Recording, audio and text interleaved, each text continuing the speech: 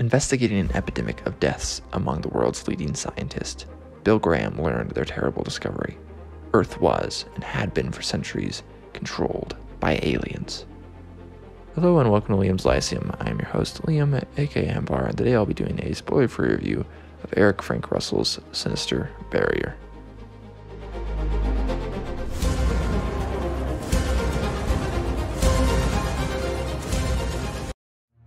Sinister Barrier is a standalone sci-fi novel by Eric Frank Russell. It is actually originally founded on pages 9 to 94 in the first issue of Unknown, which came out in 1939, though it was published separately in 1943 and then expanded in the U.S. publication in 1948. There is a fun epigraph actually at the start. I'm not sure if it was an actual daily of which Russell got his inspiration or part of the narrative, but I wouldn't be surprised, actually.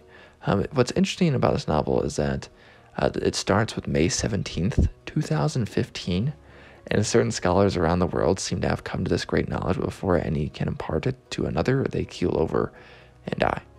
So Bill Graham witnesses the death of one Professor Mayo. He is protagonist in Graham is protagonist in charge of investigating these deaths. It's very much what we call sci-fi, though I believe the mystery elements is what kept it from Astounding, which is the other magazine published. What's the sister magazine of Unknown?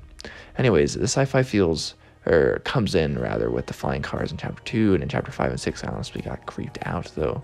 The language of Russell is expertly crafted as well. There are some other things though. For example, it mentions a Silver City in Idaho, which is actually a ghost town today, and there is some definitely Orientalism and other racism present, at least in the original Unknown version. If you get the novelized version of it, a lot of that stuff has been edited out, thank goodness, because it's pretty out there by today's standards. Even though Russell was a Brit, if I'm remembering correctly.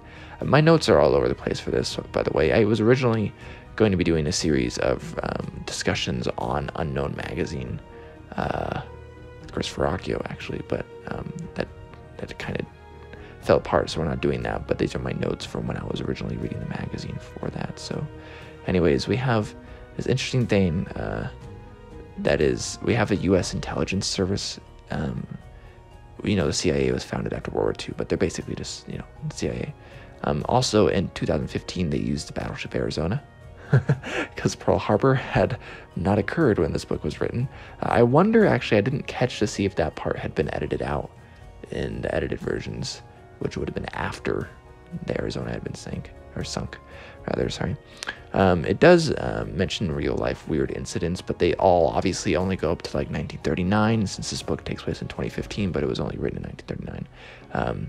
Like the Benjamin Bathurst was one I even read about in A Toy for Juliet by Robert Bloch in Dangerous Visions anthology even, but there's a lot of actual historical things that are cited, like with footnotes. It was fun enough, honestly. It was fine. There are some, again, blatantly racist parts in the original, comparing blacks to animals even, but the copy I got later, again, does not have these. And there's a really good opening to chapter 5 I just wanted to share real quick. It's the path was a crazy snake, modeled in the moonlight, twisting and turning as it crawled upward, ever upward. Graham ducked into the shadow of a natural obelisk that poised at one side of the track. The bilious moon spewed its beams over sullen rocks and musing pines, illuminating the rough landscape in pale ghastliness. I don't know, there's something about that alliteration in the imagery. And also we have this interesting idea of aliens that are too alien, and a lot of sci-fi today, you have aliens that you can connect to. Not entirely, right, but it's decently common. And this is definitely more of we can't find anything common with these aliens. They're just way too far away from us. There is, nothing that will permit any sort of understanding. So anyways, this was a decently interesting novel. Again, I like reading older stuff anyways, so and this was not bad. I mean, I was entertained enough. So anyways, let me know if you all read it. Anyways, I'll catch you next time.